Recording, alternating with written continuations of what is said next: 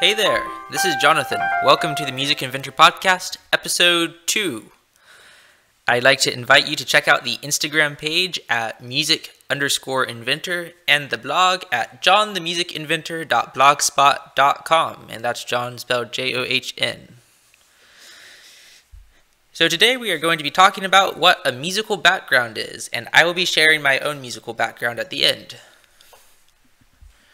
So what is a musical background? A musical background is the story of how you've come to know music and participate in music. And it's a very common question that you're going to get asked if you go to a music college. You'll get asked probably during the audition and once you actually start taking classes. And you're going to be asked by your fellow students and, more importantly, by professors and teachers. It's a really good idea to have a well thought out response to this question. What is your musical background? Because whenever your ensemble instructor says, tell me your story, they don't mean tell me the story of your life. They mean tell me the story of your music. And it would be really good if you're not like, oh, well, I just sort of started playing piano and I think it's cool. So yeah, I'm doing it for college. Yeah, that's not going to leave a positive impression on whoever asked. And your answer is going to leave some sort of a lasting impression. So you're going to want it to be a positive impression. So that's why I'm saying have a well thought out response for the question. So let's get into how you sort of come up with your musical background. So you want to start with some basic facts of your musical history. So tell them about your primary instrument and how many years you've been taking lessons. And my main recommendation here would be keep it simple. No one cares about your 27 bassoon teachers that you've had to go through that have all moved to Switzerland to study economics. That should not be included in your musical background that you share with people when they ask, unless they specifically ask about what teachers you've had. But whenever they just ask for you to tell your musical story, leave out the nitpicky details.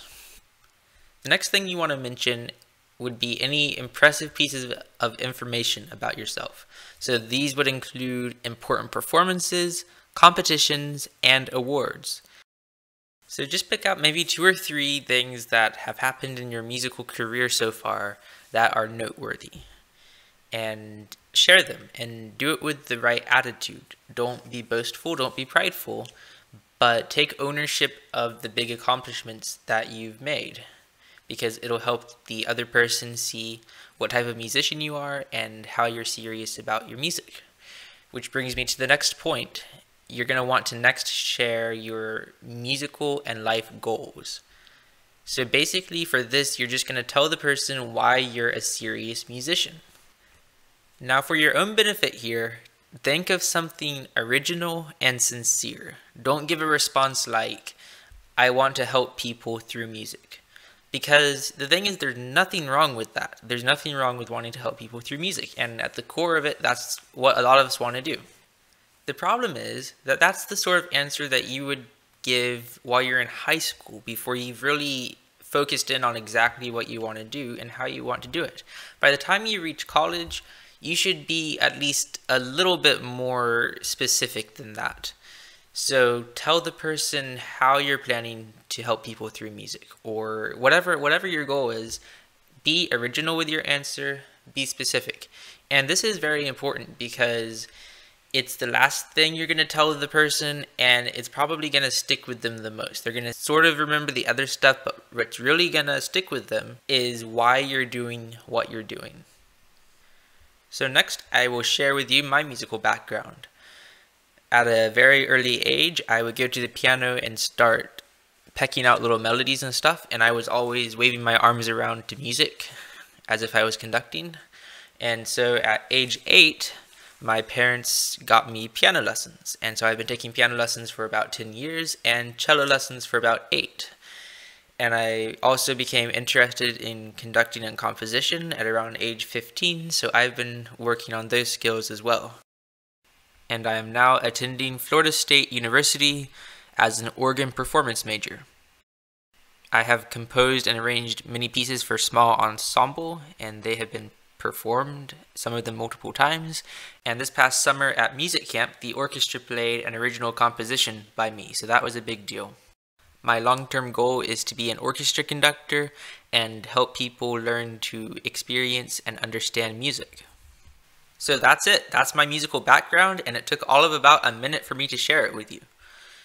You can probably see at this point why having this story figured out is a really important tool when you're going into an environment like a music college. So today we have gone over the importance of having a well thought out musical history, which you can share with anyone who wants to know. The process of figuring out why you do what you do can be a very important experience. You may begin to live your life with increased purpose, or you might even realize that you are on the wrong path for what you actually want to do. In any case, having these things figured out is a great idea, and I hope you will take some time to figure out your own musical background, your own story.